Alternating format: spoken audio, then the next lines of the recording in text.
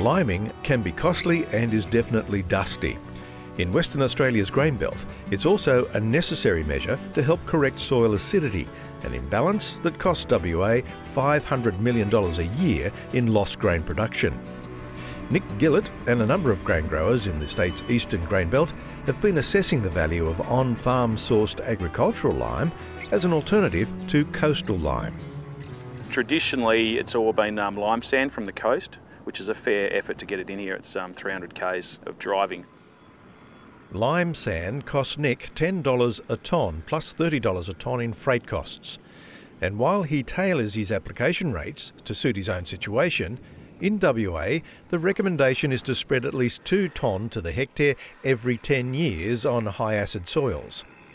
Basically, we can never get enough on it. You know, we haven't even got to a point where we're maintenance liming at the moment. We're just playing catch up. Grower case studies have been written about Nick and the other eastern grain belt growers applying agricultural lime. Their stories are included in a GRDC fact sheet designed to help growers locate and assess on-farm sources of lime. So the pit here is on the eastern end of our farm, and where we were spreading before is about 15 to 20 k's away, and that's a really comfortable travel time. That's right, and minimal cost in terms of the overall operation of extracting this material and spreading it. Absolutely. Using yield maps, Nick chose 4 on-farm sites that were traditionally poor yielding over 10 years, exhibited extremely high pH soils, and included sublayers that inhibited crop growth. Soil samples sent to Perth to test for neutralising value confirmed potential for agricultural lime extraction. WA Department of Primary Industries and Regional Development researcher Greg Shea says a simple vinegar test can give growers an early indication. So this is what we're after, this fine soil. It's really dusty. The dust, more dust the better. So put some vinegar on that, you can just see. So that's just reacting with the carbonate that's in the soil. So it gives off carbon dioxide. So that's a standard test, just to see that you've got carbonate there. Obviously the lab test will give you a proper value. So this pit here, we can only get to 1 metre in depth before it drops off significantly in neutralising value, and it'll be below 10%. Most of it, the top metre, is about 30 to 35. That's right, and that's quite common. The testing is really important. They can follow the guidelines that's coming out on GRDC fact sheet, and that will guide the growers about making those calculations and doing an informed activity on their farm. The fact sheet also provides advice on how to sample and test agricultural lime sources for all nutrients and properties, as well as determining its neutralising value. So growers can be informed about what they're applying. That neutralising value is just the broad carbonate content. Effective neutralising value takes into account of the fineness of the product. So if you have something that's all lumps, and will be lumps in the soil, then that does not react very quickly in terms of changing the pH.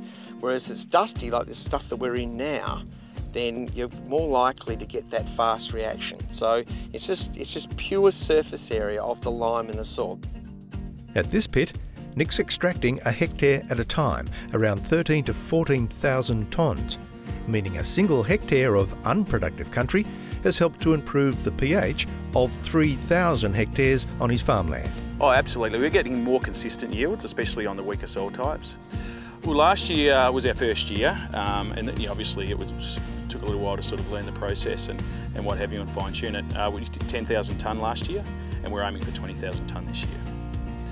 We don't actually do any processing at the pit at all, so we don't screen it or take out any of the lumps, any of the rocks. We've got a screen on top of the spreader that sort of harvests off any of the big material that rolls straight off.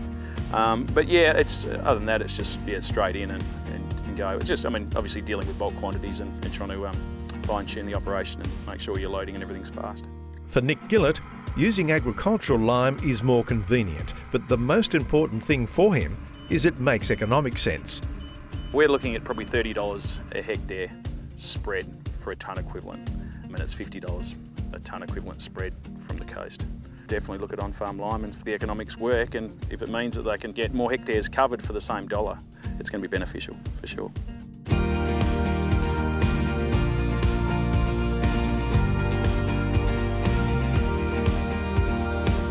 Go to the description bar below for the latest information, links and resources.